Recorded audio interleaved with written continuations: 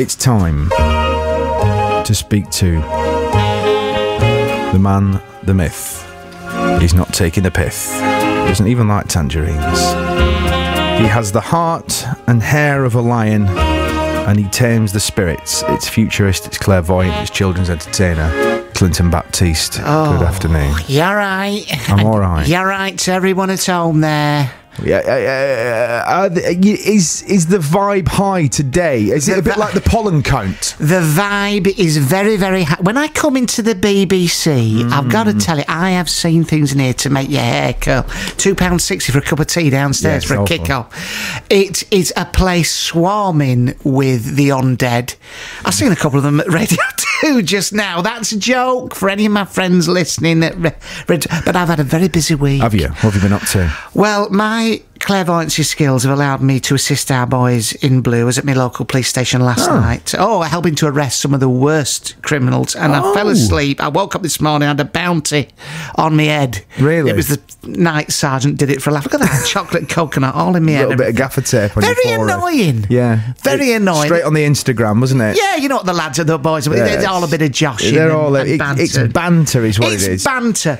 I was going to ask you actually, Clinton. Have you had any visitations recently? I was actually chatting to a clairvoyant who said that the dead come to them in dreams sometimes. That's right. Sometimes that's correct. In crystal visions. That would be correct. Crystal visions. Sometimes this person, he said his dog spells out words using child's alphabet bricks. Sometimes a bit like a Ouija board. I mean, how does it work for you? I sometimes get emails.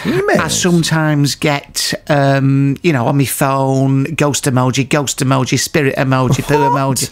Oh, and in fact, here, where is it? I wrote it down. I've had, I don't know whether you remember from last time, we had Bruce Lee on. Well, it was Jim, wasn't it, the caller, who he wanted some advice because he was going to have a black belt exam in karate or something. He wanted to know how he was going to go. Yeah, and it was really annoying, wasn't it? Because I set up Bruce Lee, who's one of my, what I call me grade A celebrities, and he came through to advise this Jim fella on his kung fu, and this Jim fella, he's gone, I'm not very good. I'm not much of a fighter. I've got flipping Bruce Lee with his fist of fury. Yeah. And he's used them very fists to write me this. Has he written a letter of complaint to us? He's absolutely from beyond the grave, and he's gone, Dear Clinton and Shaun, I was summoned by a fella called Jim on your show to advise on his kung fu exam. What a waste of my time, son. He said he didn't think he'd pass the exam, and I took time out of training for a right punch up here in the afterlife and that to give advice. Quite honestly, it ain't worth my time. You muck me about. Look, this is what he put. You muck me about like that again, me old muck, and I'm going to give you a 1-2 spank right on your bugle or a flipping karate chop. I don't remember him. He's funny, isn't it? How the afterlife changes people, because I always remember him as a very serene. Sort of, a man of South Asia, in perfect sort of union with the spirit world. You didn't know that he sounded like he's from Lancashire. I didn't know that. I feel the same about Derek Akora. Yes. Because they all speak through Derek Akora's mouth, don't they? Yes, I suppose they do. Yeah, you're right. Until he started channeling Churchill, I didn't know he was from Bootle. It's really odd, isn't it? Tutankhamun he spoke to, didn't he? It sounded like he was a Scouser. Tootin' calm down, I call him now. Tootin' calm down, That's a little joke. It doesn't bear thinking about, really, does it? So that was a very disgruntled Bruce Lee from the afterlife. Yeah, sorry, Bruce, if you're listening, chin up, old son. We'll make it up to him, won't we? Yeah, we will. I'm sorry about that. Yeah. But let's just try and make the connection strong again here. It's like Wi-Fi, isn't it? Yes, it is. You've got to have the window open, you've got to be standing in the right part of the building. Yes, you do. So let's hope that we are now, because we've got a caller on the line. What I will say is, occasionally, and it's not my fault, that the waves may bounce off a shiny harp or off the gates. Yeah. It depends on the cloud cover up there. It really doesn't. Sometimes, it's not. They're on 6G up there, so it should get down. Yeah, but sometimes that's off. They have to call someone in.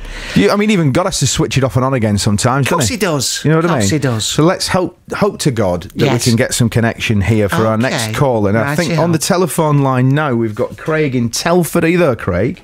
I am. Good morning. Oh, I'm feeling it very strongly from you, Craig. Immediately. Look at that, Craig. The hairs are up on the back of my neck already. I don't know what that says. My hairs are up.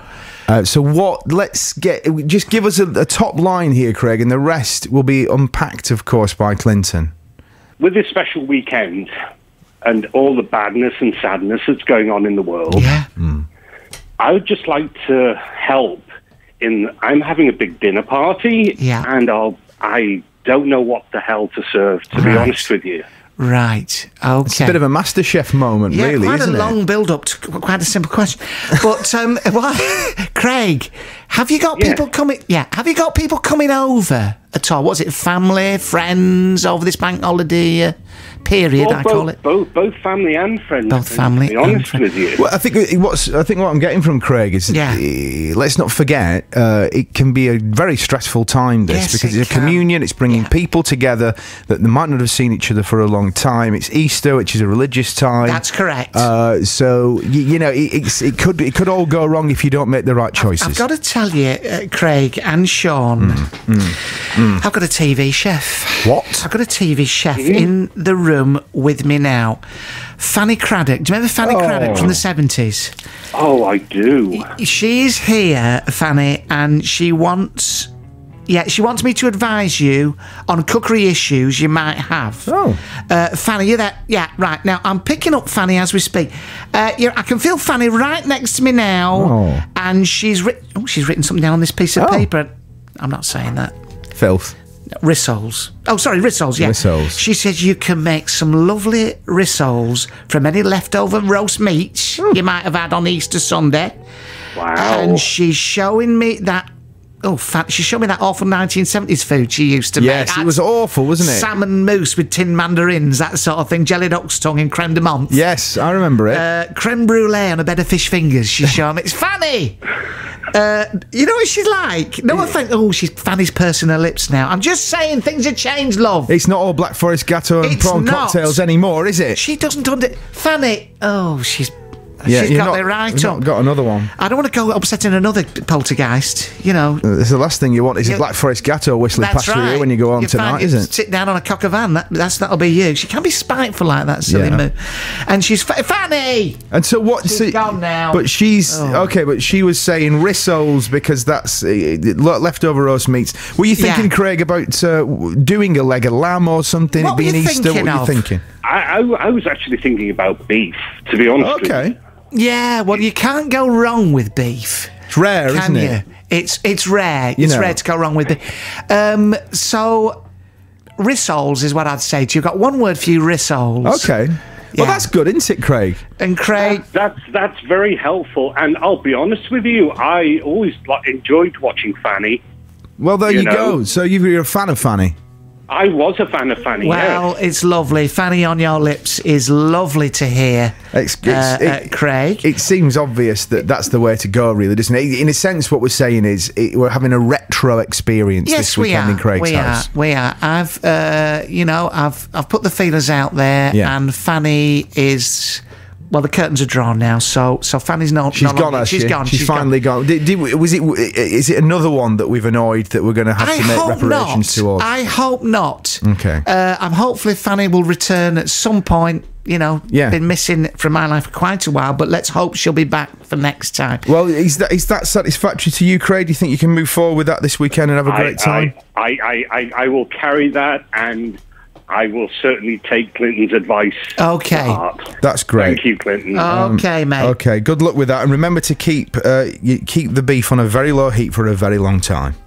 Thank you so much. Okay, thanks very much. And there that's goes not Craig. Fanny's advice. That's Shaun's advice. That's and on you my can shoulders. have that. You can have that. That's something I read in a cookery book. Well, I feel like we've offered something up to Craig. Well, it's more successful than last time. Yes, isn't it was. It was. Even though we've angered another spirit by all accounts. Well, let's hope not. I mean, next time I don't know who we can contact, but it's maybe someone who's maybe a little bit more even-tempered. That's it. Yeah, it'd be nice to, wouldn't it? Thank you very much indeed, Clinton. That's really fantastic. What's next for you? Have you got some more events coming up? Oh, I will be giving my sacred readings at all sorts of comedy clubs, strange strangely enough. But it's nice to spread the word.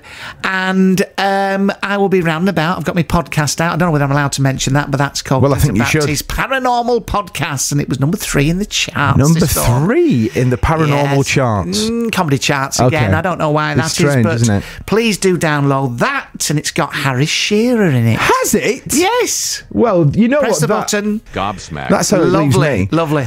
Clinton Baptiste, thank you very much indeed for joining us. I hope you will join us again soon. Thank you so much. And Fanny, if you're listening, let's have your slot on my podcast too.